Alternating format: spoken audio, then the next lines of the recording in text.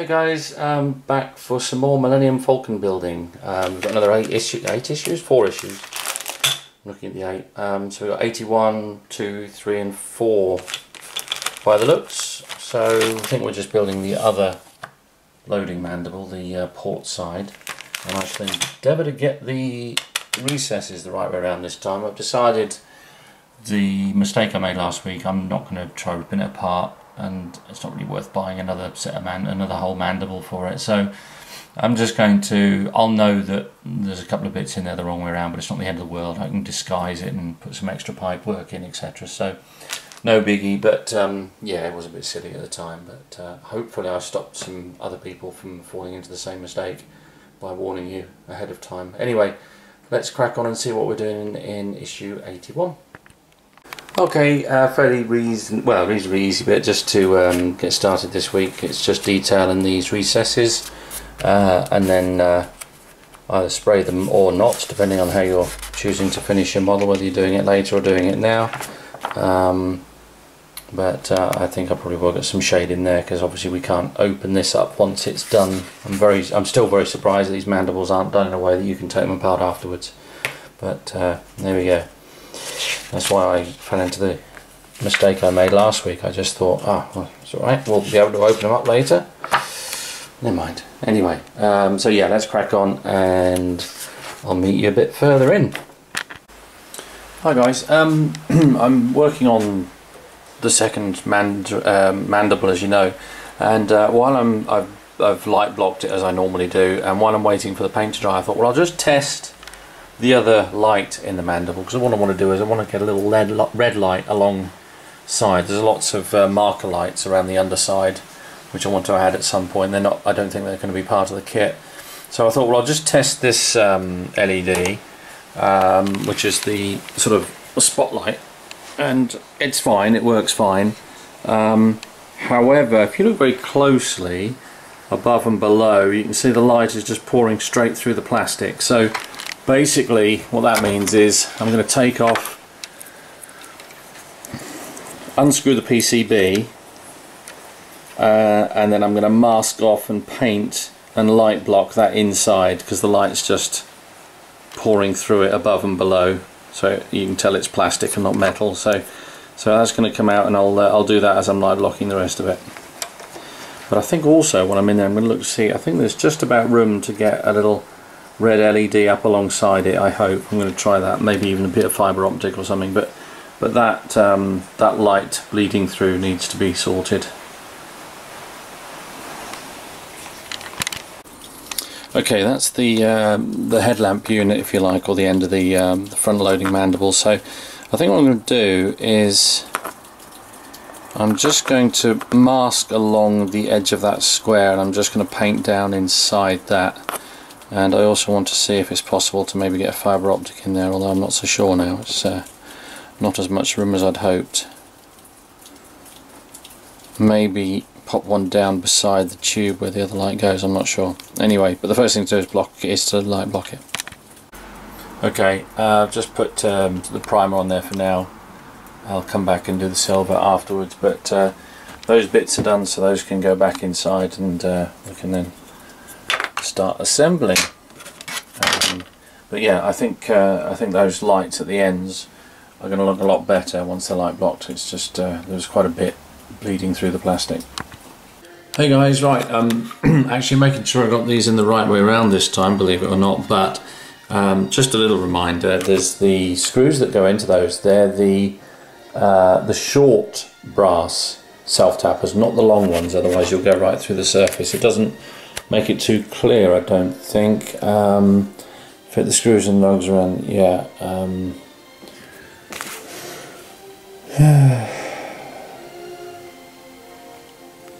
Yeah, check it's the right way around, and then it just says use the brass self-tapping screws. It doesn't say whether the long or the short ones. Okay, and that's basically what you should have at the end. So it's all done, it's light blocked, and I've got those in the right way around this time, would you believe? Anyway, right, so that's it for this particular issue. It's number 81, so let's get straight on to issue 82.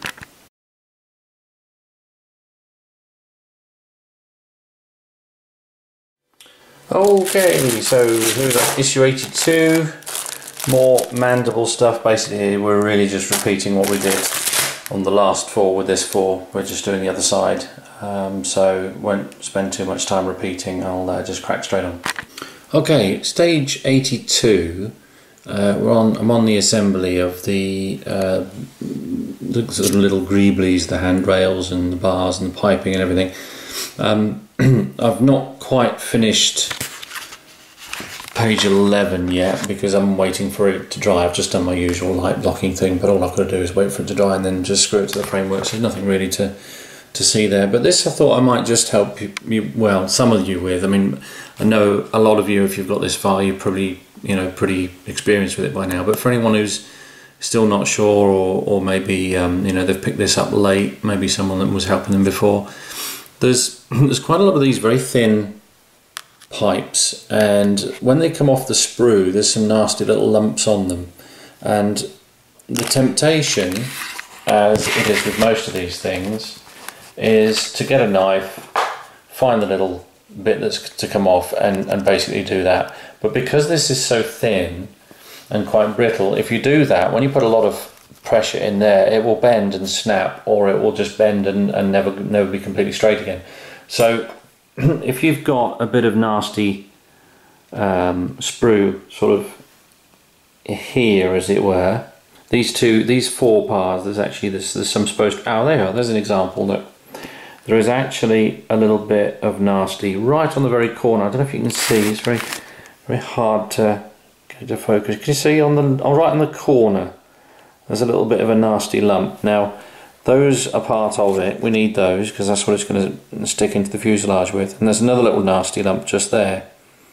Can you see it? So instead of going after those with a knife, which will just end up badly, see, if I try and do that, it starts to try and bend it, and I can't do it without bending it. So on these little tiny ones, when there's a real risk that you're going to break the piece, bring in a little needle file or something and just very slowly sort of tickle it off, really, and then you're not going to run any risk of splitting it or breaking it. I'm trying to keep it in frame for you here. Okay, that piece now at the end is pretty clean. We've got the bar that we want at the end. See if I can show you this against a darker background. Here we go. So we've got the bit we want, but we've lost the unsightly bit that we didn't want. And there's another one at this end, right on this corner. You see it, just knobbly bit sticking out there. I'm going to do the same thing. Put it against the darker background. Trying to find your background where it will show up against. Should really do it on the tripod, I suppose. But it's much more organised that way, and it's sort of a little bit less natural. It's not like I'm sort of sitting next to you working on the same model and can be so spontaneous. You know, you have to pre-plan a bit more, and I think then that's not quite so informative, because you don't always think of saying everything when you actually plan it all out. Right then, okay, so there, actually there's still a little bit more to go, but it's almost gone. It's just a little bit more I can see, just like a little lump on an elbow. So I'm just going to do a little bit more of that. Literally, it's just right on the corner. And don't try and take too much at once, because it'll just break. Just go very gently and almost tickle it off.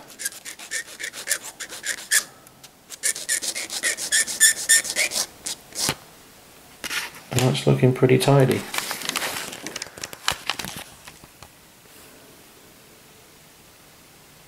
So there's a big nasty lump gone off of both ends. So I hope that's helpful to somebody.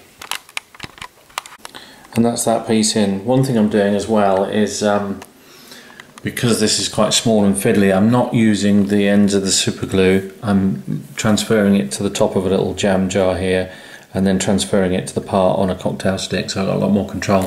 One interesting thing I've discovered, I had a pretty hot summer this year.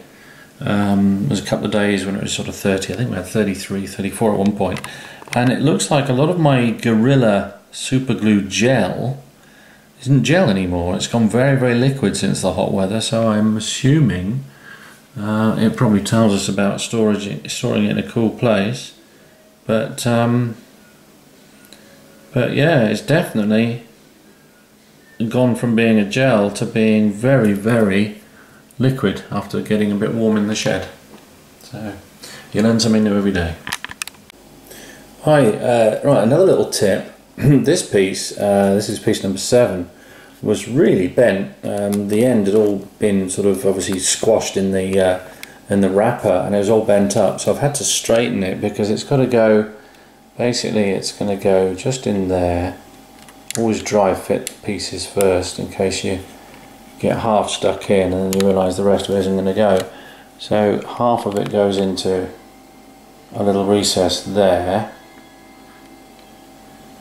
just in there, and then the other half, I'm showing you the wrong one, I beg your pardon, getting too close, there we go. So that one goes into that little recess there. It'll sit down a bit better than that once it's glued. But this side, I've got it in the hole now, but initially there's no way that was going to go anywhere near the hole. It just wanted to spring off at about that angle. It was going to miss it by quite a bit. So what I did find is, to avoid breaking this, just heat that end up, heat it under, put it under a little bit of warm water, or really hold it in your hands and just very, very slowly sort of try and do it, but do it with a bit of heat. It will soften the plastic and it won't be so brittle and won't snap so easily. And I think I'm going to get away with that. We'll have a look in a minute. Okay, it did go in, but it definitely needed a little bit of reshaping. See, even now it's trying to pull back, but I put quite a generous bit of super glue down in the recess in the hole. And there, and I think we'll be alright. Okay, there's another bit of sprue we can get rid of, as those pipes are now all in place. Not too bad, a wee bit fiddly some of them, but not too bad. And much easier if you put the right indentations in, unlike I did last week. But yeah, not too bad. So I'm going to go and get the painted parts from the shed, which will be dry by now. Finish putting the rest of the tip of the other half, I think it's the top of the mandible together, I think this is the bottom, and then we'll have something that looks very much like that, and an extra bit as well which looks like that. And then I think we're ready for, yeah, we are, that's the end of issue 82, so I'll go and finish that off and then we'll get on with 83.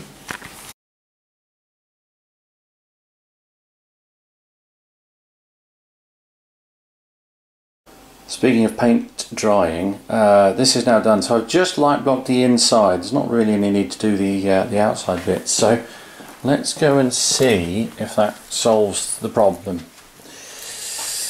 So I'm just going to put the camera down when I mount that back on there, and then we'll see what happens when we turn the light on. Okay, so there's that light.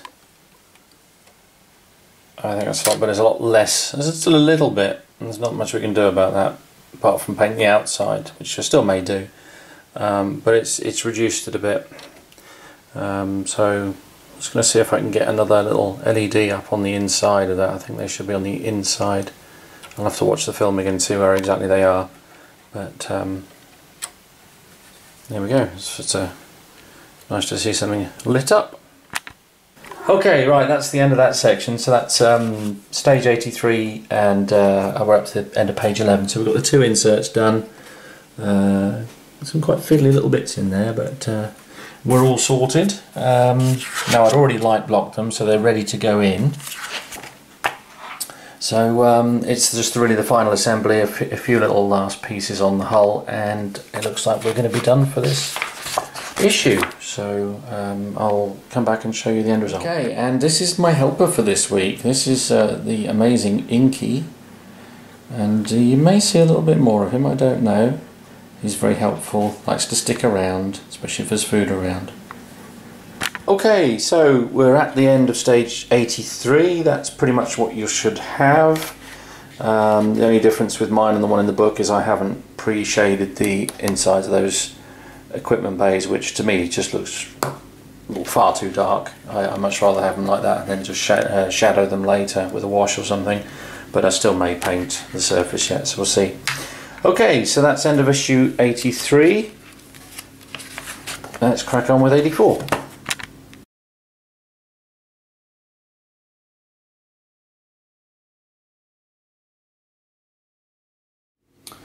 Okay, and we're on to the final issue. So we've got issue 84. Looks like we're finishing the last of the mandibles. Excuse the oven there. And then we can move on to something else. Right, I'll make a start and we'll see what we're doing this time. Okay, so pretty much the same as we've been doing. We're just finishing off this last mandible. There's a little bit of surface detail to go on first, and then it looks like we're into assembly.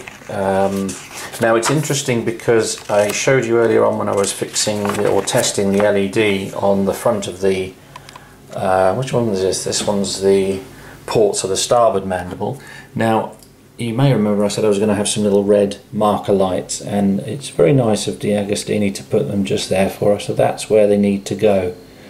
Now I reckon there is just room to fit one on the inside of the main bulb, because the main bulb is going to be around there. So I think I'm just going to try and either slip a little LED up the side of it, or if it's not enough room for that, then I'll maybe sort of, I don't know, 1mm fibre optic, something of that nature. But I'll show you how I'm going to do that when the time comes.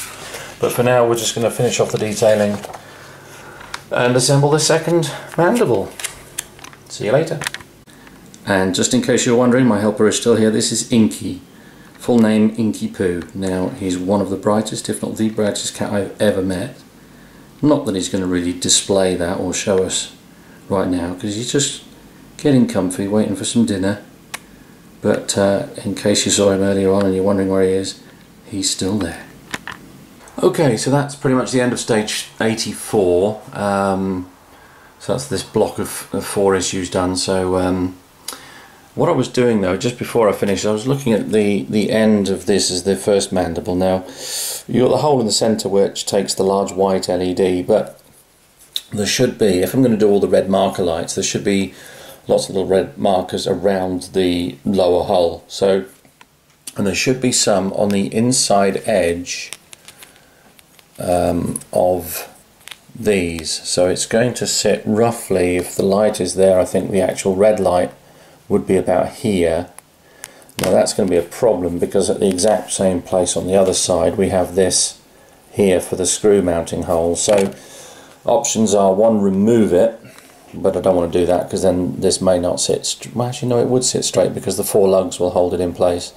But what I'm thinking I might try and do is just get something small down in here, either a tiny LED or a red fibre optic rather, with a red LED behind it. That's the LED I think I'm going to use. That's about the right size. That's a 3mm flat-ended LED. It's got the resistor in there for 12 volts. I use these a lot on my model builds, and what I'm thinking is I'm going to try and get that up inside. If I can keep you in frame, and see if I can just slot that up alongside there. Now there's a little tiny flange on the edge of that, and if I remove that, the 3mm for the LED is pretty much just enough room to go up the side of this screw hole, which means I can drill a hole right on the very, very center of this at the edge, which might be okay. The detail's not been done around it obviously because D'Agostini didn't plan for this, but I think it would make a nice little enhancement to have all those little red lights on the bottom, as well as the landing lights, which I don't think they're putting in the kit either. This is some of the original lighting that I've been always threatening to put in with this. So I thought it was about time I actually made a look, made a start and had a look at how I'm going to do it. But I think that's the sort of size would be okay. Let's just hold that and get some power on it. If you can imagine that just there, on the inside edge coming through from inside, obviously. I think that would look pretty good. So that really is the end of this issue. I hope it's been of some help. Fortunately, I didn't make any mistakes this week. I've actually got everything in the right place. Still kicking myself about the other one. I could still go back and just order another 3 issues and redo it, but I don't think it's that much of a problem. I'm going to conceal it fairly well, and unless I go and put a great big sign saying this bit's in the wrong place, I don't think many people would notice. So so that's it for now. So I'll say goodbye for now. Thanks for watching. I hope it's been useful. Thanks for all the fantastic comments I get, guys, on these videos. Really nice to know that they're appreciated and they can be of help. So all good stuff. Anyway, thanks a lot, take care, and I'll catch you next time.